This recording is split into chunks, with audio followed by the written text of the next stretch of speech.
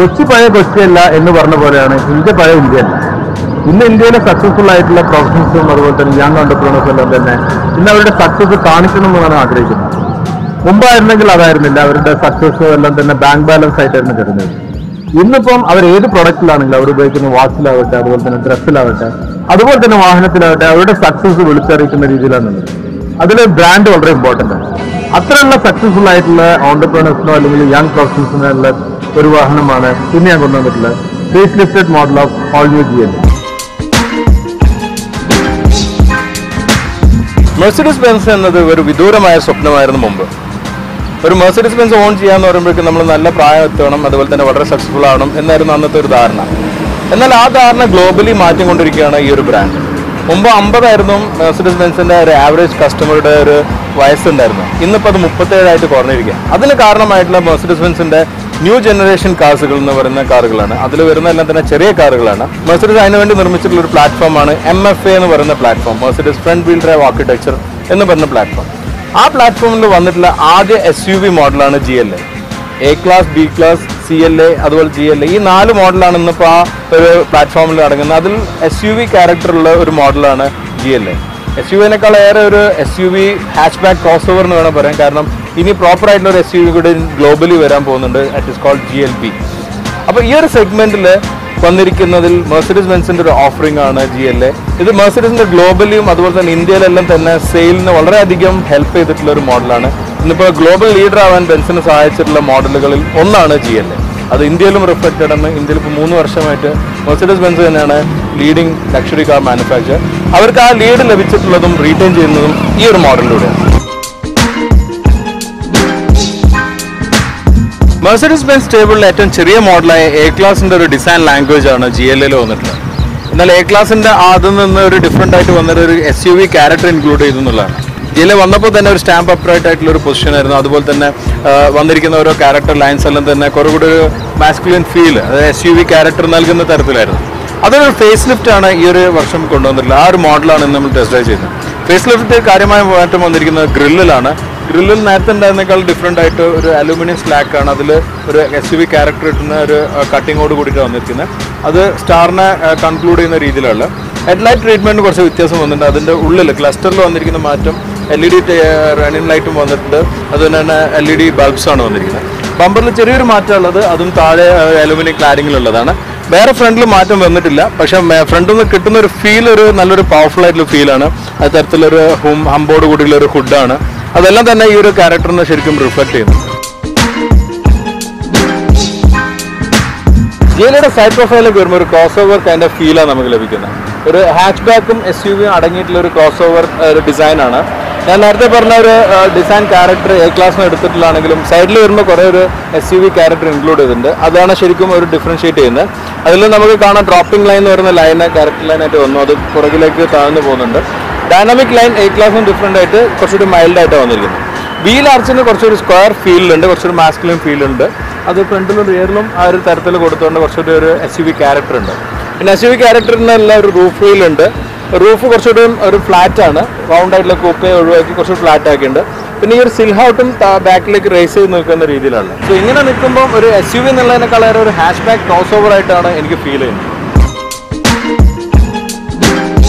GLAയുടെ റിയറിലേക്ക് വരുമ്പോഴും ആ ഒരു ട്രീറ്റ്മെൻറ്റ് ശരിക്കും കാണാൻ പറ്റുന്നുണ്ട്. ഒരു cross over kind of treatment.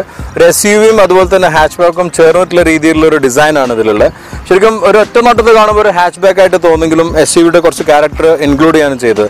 അതിലൊരു ഭാഗമാണ് ഈ ഒരു വലിയൊരു സ്പോയിലർ സ്പോട്ടി ആയിട്ട് നിൽക്കുന്നുണ്ട്, പുറത്തേക്ക് തള്ളി നിൽക്കുന്നുണ്ട്. അതിന് സപ്പോർട്ടിംഗ് ആയിട്ടുള്ള ഒരു സൈഡ് സ്കേർട്ടിംഗ് ഉണ്ട്.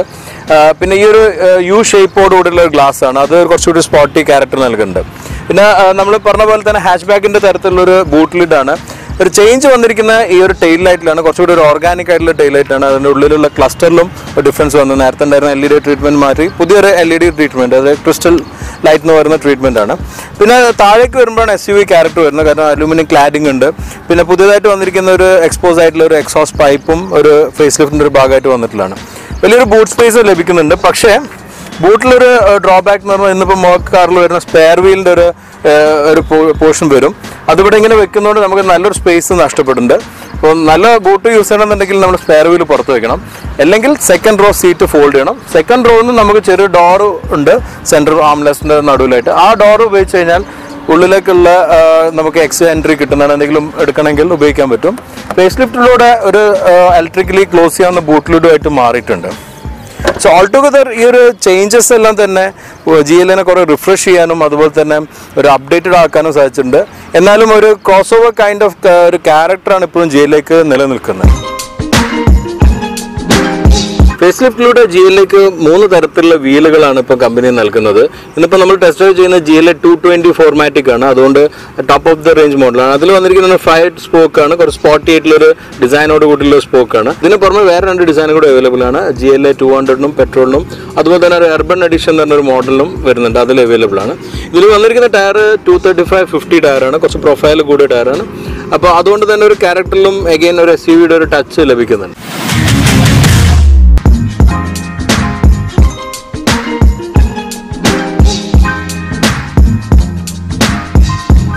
GLAന്റെ ഇന്റീരിയറിൽ ഞാൻ നേരത്തെ പറഞ്ഞ പോലെ മെർസിഡീസിന്റെ ചെറിയ കാറുകൾക്കുള്ള ഒരു ഡിസൈൻ ലാംഗ്വേജ് ആണ് കൊണ്ടുവന്നിട്ടുള്ളത്. അത് ഏറ്റവും റിഫ്ലക്ട് ചെയ്യുന്ന ഭാഗം ഇതിന്റെ ഡാഷ്ബോർഡാണ്. ഡാഷ്ബോർഡിൽ നമ്മൾ A ക്ലാസ്സിലും അതുപോലെ B, C, L എല്ലാം കണ്ട തരത്തിലുള്ള ഒരു ട്രീറ്റ്മെന്റ് ആണുള്ളത്. ഒരു 5 എയർ വെന്റ്, റൗണ്ട് ആയിട്ടുള്ള എയർ വെന്റ്, അത് സാധാരണ മെർസിഡീസ് പറയാറുള്ള എയർപ്ലെയിനും ഇൻസ്പയർ ചെയ്തിട്ടുള്ള ഒരു എയർ വെന്റ് ഡിസൈൻ ആണ്. അത് വന്നിട്ടുണ്ട്. സെന്ററിൽ 3ഉം 2 സൈഡിൽ 2 അപ്പൊ അതുകൊണ്ട് 5 ടോട്ടലി വരുന്നുണ്ട്. പിന്നെ സ്റ്റിയറിംഗ് വീലും മീറ്റർ കൺസോളും സെന്റർ കൺസോളും എല്ലാം തന്നെ ഈ എല്ലാ മോഡലിലും സിമിലർ ആയിട്ട് വന്ന് അതുകൊണ്ട് തന്നെ ഒരു ഫാമിലി ഐഡന്റിറ്റി ഉണ്ട്.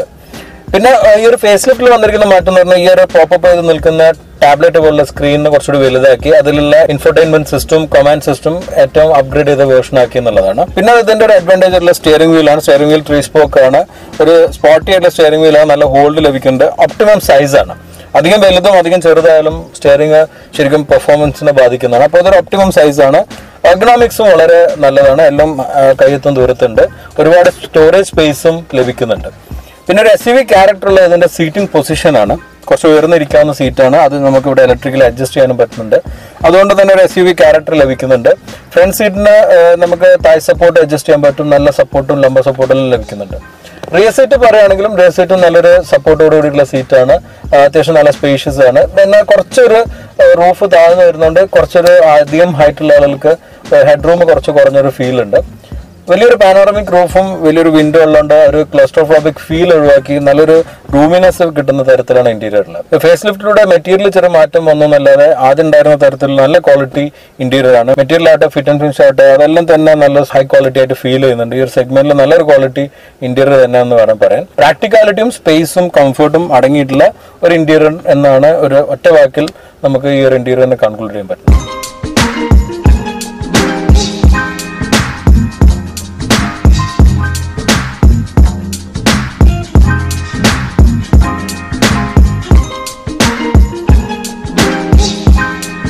പുതിയ ഫേസ് ലിഫ്റ്റ് GLA 3 തരത്തിലുള്ള എഞ്ചിനാണ് ലഭിക്കുന്നത്. ഒരു പെട്രോളും 2 ഡീസലുമാണ്. ഇന്നിപ്പോൾ നമ്മൾ ടെസ്റ്റ് ഡ്രൈവ് ചെയ്യുന്ന ഏറ്റവും ടോപ്പായിട്ട് വരുന്ന 220 എന്ന് വരുന്ന GLA 220D എന്ന് പറയുന്ന മോഡലാണ്. 2.1 ലിറ്റർ CDI എഞ്ചിനാണ് ഇതിൽ വന്നിരിക്കുന്നത്. ഏറ്റവും ലേറ്റസ്റ്റ് ആയിട്ടുള്ള കോമൺ റേറ്റ് ടെക്നോളജി ഉള്ളത്. ഇതിന്റെ പവർ വരുന്ന 164 HP-യും അതുപോലെ തന്നെ 350 Nm ടോർക്കുമാണ്. ഇതിനോട് ഫിക്സ് ചെയ്തിട്ടുള്ള 7 speed dual clutch gear box ആണ്. അതിന്റെ മറ്റൊരു പ്രത്യേകത എന്ന് പറഞ്ഞാൽ ഈ ഒരു വേരിയന്റിൽ 220D മാത്രമാണ് 4matic സിസ്റ്റം വരുന്നത്. ബേസിക്കലി ഇതൊരു ഫ്രണ്ട് വീൽ ഡ്രൈവ് ആർക്കിടെക്ചറാണ്. ഈ MFA എന്ന് പറയുന്ന പ്ലാറ്റ്ഫോമിൽ വരുന്ന എല്ലാ വണ്ടികളും ഫ്രണ്ട് വീൽ ഡ്രൈവ് ആണ്. അപ്പോൾ അതുകൊണ്ട് ഇത്തരത്തിലുള്ള ലോഞ്ചിറ്റ്യൂഡിനൽ എഞ്ചിനാണ് വരുന്നത്.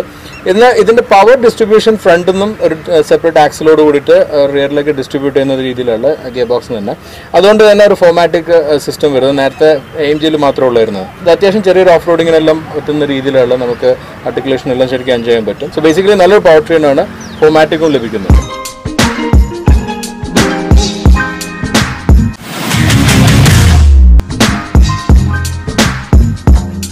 GLA അടങ്ങിയിരിക്കുന്നത് വളരെ അധികം കോമ്പറ്റീഷൻ ഉള്ള ഒരു സെഗ്മെന്റ് ആണ്. ഇതിന്റെ കോമ്പറ്റീറ്റേഴ്സ് ആയി നിൽക്കുന്ന ഓഡിയുടെ Q3, BMW X1, അതുപോലെ തന്നെ വോൾവോയുടെ V40. പക്ഷെ എന്നാൽ പ്രൈസ് ബ്രാക്കറ്റ് എടുക്കുകയാണെങ്കിൽ കുറച്ചുകൂടി വലിയ വണ്ടികൾ ഒരുപാട് ഈ ഒരു ബ്രാക്കറ്റിൽ വരുന്നുണ്ട്. 30.65 lakhs ആണ് ഈ ഒരു വേരിയന്റിന്, അതായത് GLA 220 ഇന്ത്യയിലുള്ള പ്രൈസിങ്. അപ്പോൾ ആ ഒരു പ്രൈസ് സെഗ്മെന്റ് നിങ്ങൾക്ക് തന്നെ അറിയാൻ പറ്റും മറ്റുള്ള പല മോഡൽസ് വരുന്നുണ്ടെന്നുള്ളത്. പക്ഷെ ലക്ഷറി മാർക്കായിട്ട് നിൽക്കുന്നതാണ് ഇതിന്റെ ഒരു അഡ്വാൻറ്റേജ് ആയിട്ട് നിൽക്കുന്നത്. ഈ ഒരു സെഗ്മെന്റ് ചൂസ് ചെയ്യുന്ന മിക്കവാറും എല്ലാവരും ഒരു ഫസ്റ്റ് ടൈം ഒരു ലക്ഷറി ബ്രാൻഡ് വാങ്ങുന്നതോ അതല്ലെങ്കിൽ ഒരു സെക്കൻഡ് കാർ ആയിട്ട് യൂസ് ചെയ്യുന്ന ആളുകളായിരിക്കും. ഫസ്റ്റ് ഹാൻഡ് ആയിട്ട് വാങ്ങുന്ന ആളുകൾക്ക് ഒരു ബ്രാൻഡിന്റെ ഒരു ഇമ്പോർട്ടൻസ് വളരെ ഇമ്പോർട്ടന്റ് ആണ്. ഞാൻ നേരത്തെ പറഞ്ഞ പോലെ അവരുടെ സക്സസും അതുപോലെ തന്നെ അവരുടെ ഒരു പ്രൊഫഷണൽ ലെഗസി എല്ലാം കാണിക്കാനായിരിക്കും ഈ ഒരു ബ്രാൻഡ് സെലക്ട് ചെയ്യുന്നത്. അപ്പം നമുക്ക് ആ ലക്ഷറി സെഗ്മെന്റ് മാത്രമായിട്ട് കോമ്പീറ്റ് ചെയ്യാം. അങ്ങനെ നോക്കുകയാണെങ്കിൽ ഒരു ടൈറ്റ് കോമ്പറ്റീഷൻ ഉള്ള ഒരു സെഗ്മെന്റ് തന്നെയാണ്. ഇതിലിപ്പം ഫേസ് ലിഫ്റ്റ് ചെയ്ത് വന്നുകൊണ്ട് ഏറ്റവും യങ്ങസ്റ്റ് ആയിട്ട് പുതിയതായിട്ട് നിൽക്കുന്നത് GLA ആണ്. പക്ഷെ ഒരു വേരിയന്റ് അല്ലെങ്കിൽ ജനറേഷൻ വൈസ് ഏറ്റവും പുതിയതായി നിൽക്കുന്നത് X1 ആണ്. വോൾവോ ഒഴികെ മറ്റുള്ള എല്ലാ മാനുഫാക്ചറിനും ഈ ഒരു സെഗ്മെന്റ് അവരുടെ ബ്രെഡ് ആൻഡ് ബട്ടർ മോഡൽ പോലെയാണ്. ഏറ്റവും അധികം വോളിയം ചെയ്യുന്ന മോഡലാണ്. മെർസിഡീസ് ആവട്ടെ, BMW ആവട്ടെ, ഓഡി ആവട്ടെ. അപ്പോൾ GLAക്ക് ഉള്ള ഒരു അഡ്വാൻറ്റേജ് എന്ന് പറയുന്നത് 3 എഞ്ചിൻ വേരിയന്റ് വരുന്നു. അതിൽ 4matic വരുന്ന ടോപ്പ് എൻഡ് വേരിയന്റും ഉണ്ട്. ഞങ്ങളിപ്പോൾ ഡ്രൈവ് ചെയ്യുന്ന ഈ ഒരു വേരിയന്റിന് വരുന്നതിന് 165 HP പവറും 350 Nm ടോർക്കുമാണ്. 7 സ്പീഡ് ഗിയർ ബോക്സ് ആണ്. അത്യാവശ്യം നല്ലൊരു പെർഫോമർ ആയിട്ട് തന്നെയാണ് വരുന്നത്. ഇതിൻ്റെ ഒരു അഡ്വാൻറ്റേജ് എന്നുള്ള 4 വീൽ ഡ്രൈവ് വരുന്നതെന്നുള്ളതാണ് മറ്റുള്ള വേരിയന്റിനേക്കാളും എനിക്കൊരു അട്രാക്ഷനായി തോന്നിയിട്ടുള്ളത്. അല്പം നോയ്സി ആയിട്ടുള്ള ഒരു എഞ്ചിനാണ്. അത് പുറമേ ഉള്ള പോലെ തന്നെ കുറച്ച് നോയ്സ് ഉള്ളോട്ട് വരുന്ന തരത്തിലുള്ള ആ ഒരു റിഫൈൻമെന്റ് കുറവ് എനിക്ക് ഫീൽ ചെയ്യുന്നുണ്ട്. ബട്ട് റെസ്പോൺസ് നല്ലോണം ഉള്ള ഒരു എഞ്ചിനാണ്. 7 സ്പീഡ് ഗിയർ ബോക്സ് നല്ലോണം റെസ്പോണ്ട് ചെയ്യുന്നുണ്ട്. സ്പോർട്ട് മോഡിലാണെങ്കിൽ നമുക്ക് ഒരു കൂടുതൽ ത്രോട്ടിൽ കിട്ടുന്ന രീതിയിൽ ആണ് സ്പോർട്ട് മോഡ് വരുന്നത്. ചെറിയ വേരിയേഷൻസ് വരുന്നുള്ളൂ, ഒരു ഡ്രാസ്റ്റിക് ചേഞ്ച് ഒന്നും വരുന്നില്ല. സസ്പെൻഷൻ ട്യൂണിങ്ങിൽ ഡിഫറൻസ് ഇല്ല. പക്ഷെ നല്ലൊരു സസ്പെൻഷനാണ്. നമ്മുടെ ഇന്ത്യൻ റോഡിലേക്ക് പറ്റുന്ന രീതിയിൽ ട്യൂൺ ചെയ്തിട്ടുണ്ട്. കാരണം കഴിഞ്ഞ ജനറേഷനിലും ആദ്യം തന്നെ വന്നപ്പോൾ ഉണ്ടായിരുന്ന എല്ലാ മിസ്റ്റേക്സും കവറപ്പ് ചെയ്തു. പിന്നീട് ഇത്രയും കാലം മാർക്കറ്റിൽ ഉണ്ടായിരുന്ന ശരിക്കും മാർക്കറ്റ് സ്റ്റഡി ചെയ്ത് ഇന്ത്യയിൽ പറ്റുന്ന രീതിയിൽ ട്യൂൺ ചെയ്തിട്ടുള്ള സസ്പെൻഷൻ. അതുകൊണ്ട് വളരെ റിഫൈൻഡ് ആണ്. നല്ലൊരു തരത്തിൽ നമുക്ക് കംഫർട്ട് ലഭിക്കുന്നുണ്ട്. അതൊരു വലിയൊരു അഡ്വാൻറ്റേജ് ആയിട്ട് എനിക്ക് തോന്നിയിട്ടുണ്ട്. സ്റ്റിയറിംഗ് അതുപോലെ തന്നെ മെർസിഡീസിന്റെ ഒരു ഐഡന്റിറ്റി ആയി നിൽക്കുന്ന സ്റ്റിയറിംഗ് ആണ്. സോഫ്റ്റ് ആണ്, പെട്ടെന്ന് നമുക്ക് റെസ്പോൺസ് ലഭിക്കുന്നുണ്ട്. അതുപോലെ തന്നെ ടേണിംഗ് റേഡിയസ് കുറവുള്ളതുകൊണ്ട് സിറ്റിയിൽ ഉപയോഗിക്കാൻ വളരെ എളുപ്പം സാധിക്കുന്നുണ്ട്. ഇതൊരു വലിയൊരു അഡ്വാൻറ്റേജ് ആയിട്ട് തന്നെ നിൽക്കുന്നത്. നമ്മളൊരു സാധാരണ ഈ ഒരു സെഗ്മെന്റ് ഉപയോഗിക്കുന്നവർക്ക് വേണ്ട എല്ലാ ഘടകങ്ങളും ഈ സ്റ്റിയറിംഗിലുണ്ട്. കുറച്ച് ഹാർഡായിട്ട് കുറച്ച് റെസ്പോൺസ് കുറഞ്ഞായിട്ട് എനിക്ക് ഫീൽ ചെയ്തിട്ടുണ്ട്.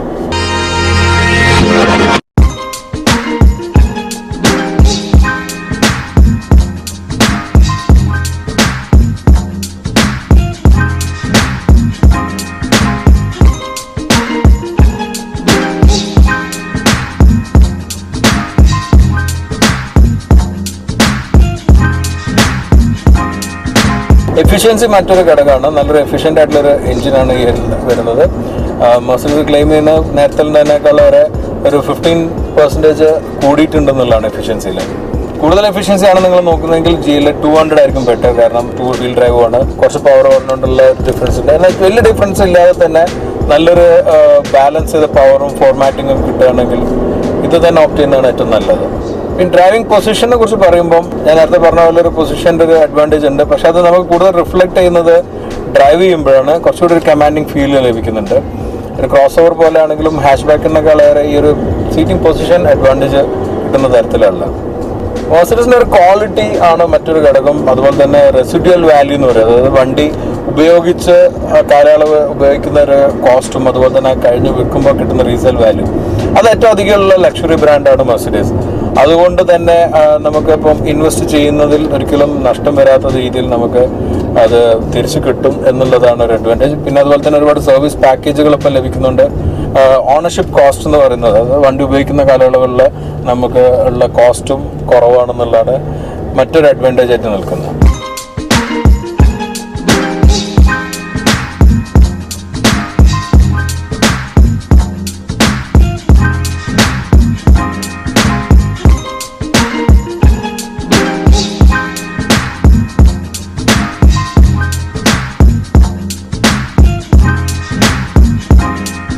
GLA എന്ന് പറഞ്ഞ മെർസിഡീസിന്റെ ബേസിക് മോഡലിൽ വരുന്ന ഒരു മോഡലാണ്. ഒരു ബിഗിനേഴ്സിന് ഒരു സ്റ്റാർ വേണമെന്നുണ്ടെങ്കിൽ, അതൊരു SUV ആണെന്നുണ്ടെങ്കിൽ നമുക്ക് ഓപ്റ്റ് ചെയ്യാവുന്ന ഒരു മോഡൽ GLA തന്നെയാണ്. പക്ഷെ ഒരു കോമ്പറ്റീഷൻ എടുത്ത് നോക്കുമ്പോൾ ഇപ്പം ഉള്ളതിൽ ഏറ്റവും പുതിയതായിട്ട് നിൽക്കുന്ന ഫേസ് ലിഫ്റ്റ് എന്നുള്ള അല്ലാതെ പുതിയ ജനറേഷനായി നിൽക്കുന്ന X1 ഉണ്ട് BMW-യുടെ. അത് എനിക്ക് തോന്നിയിട്ടുള്ള കുറച്ചുകൂടി റിഫൈൻഡ് ആണ്, കുറച്ചുകൂടി കംഫർട്ട് ഓറിയന്റഡ് ആണ്. സാധാരണ BM-ന്റെ ഒരു നേച്ചർ വെച്ച് നോക്കുമ്പോൾ BMW-ൽ ഉണ്ടാകുന്നതിനേക്കാളും കംഫർട്ട് സസ്പെൻഷനിൽ ലഭിക്കുന്ന റിഫൈൻമെന്റ് ഉണ്ട്. കുറച്ചുകൂടി എഞ്ചിൻ നോയ്സ് എല്ലാം എനിക്ക് കുറഞ്ഞായിട്ടാണ് ഫീൽ ചെയ്തിട്ടുള്ളത്. Q3 വെച്ച് നോക്കുമ്പോൾ Q3യും ഓൾമോസ്റ്റ് സെയിം ആണ്. ഈ ഒരു GLAയുടെ ഒരു സെഗ്മെന്റിൽ എടുത്ത് നോക്കുമ്പോൾ one of the oldest model എന്ന് പറയാം. പുതിയ മോഡൽ ഇനി വരാൻ പോകുന്നുണ്ട്. അപ്പം GLAയും Q3യും ഒരു ഫേസ് ലിഫ്റ്റിലാണ് ഇപ്പോൾ റൺ ചെയ്തിരിക്കുന്നത്. X1 ആണ് പുതിയ ജനറേഷനാണ്. അപ്പോൾ അതിൻ്റെ ഡിഫറൻസ് ശരിക്കും ഫീൽ ചെയ്യുന്നുണ്ട്. എന്നാലും ഒരു സ്റ്റാറിന്റെ വാല്യൂ മനസ്സിലാക്കി സ്റ്റാറിനോടുള്ള ഇഷ്ടം ഉണ്ടെന്നുണ്ടെങ്കിൽ, if you are A beginner, this is the right bet. And നമ്മുടെ റോഡിലേക്കാണെങ്കിൽ ഒരു SUV-യുടെ ഒരു ഗ്രൗണ്ട് ക്ലിയറൻസ് ആണ് ഇതിൽ ഏറ്റവും എനിക്ക് തോന്നിയിട്ടുള്ള ഒരു അഡ്വാൻറ്റേജ്. ഓഫ് റോഡിൽ നമ്മൾ എത്ര പോകുന്നെന്ന് നമുക്കറിയാം. അതുകൊണ്ട് ഈ ഒരു ഗ്രൗണ്ട് ക്ലിയറൻസ് അഡ്വാൻറ്റേജും കൂടെ എടുത്ത് പ്രാക്ടിക്കലായിട്ട് ഉപയോഗിക്കാൻ പറ്റുന്ന ഒരു മോഡൽ എന്ന് വേണം ഇതിനെ മെൻഷൻ ചെയ്യാൻ.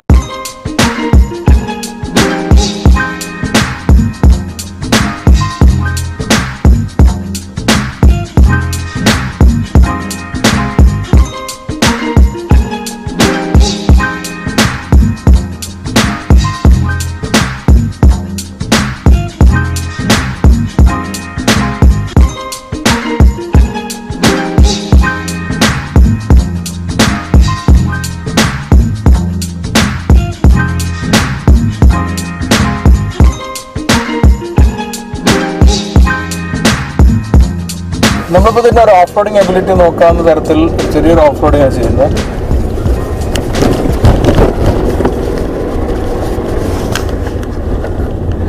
പക്ക ഒരു ഓഫ് റോഡർ എന്ന രീതിയിൽ ഇതിനെ മെൻഷൻ ചെയ്യാൻ പറ്റില്ല. കാരണം 4matic ഉണ്ട്, 4-wheel drive ഉണ്ടെങ്കിൽ ഒരു സോഫ്റ്റ് റോഡറാണ്, ഫ്രണ്ട് വീൽ ഡ്രൈവ് ആർക്കിടെക്ചറുമാണ്, നമുക്കറിയാവുന്ന ഒരു കാര്യമാണ്. പിന്നെ ഹാർഡ് കോർ ഓഫ് റോഡ് ബെൻസിലുള്ള നമുക്കറിയാം G-Wagon ഉണ്ട്. അതിൻ്റെ ഒരു DNA എന്തായാലും ഇതിൽ ലഭിക്കുന്നുണ്ടെന്നുള്ളതാണ് അഡ്വാൻറ്റേജ്. ചെറിയൊരു ആർട്ടിക്കുലേഷൻ ഫീൽ ചെയ്തു.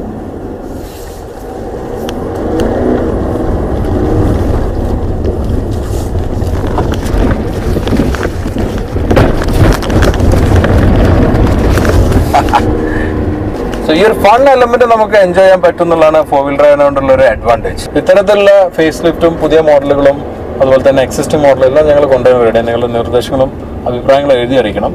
അതുപോലെ തന്നെ എപ്പോഴും റോഡിൽ സേഫായിട്ട് വണ്ടി ഓടിക്കുക. അതുപോലെ തന്നെ കാൽനട യാത്രക്കാരും സേഫായിട്ട് തന്നെ ഉണ്ടാവുക. അടുത്ത ആഴ്ച കാണുന്നവരെ ഹാപ്പി വീക്കെൻഡ്.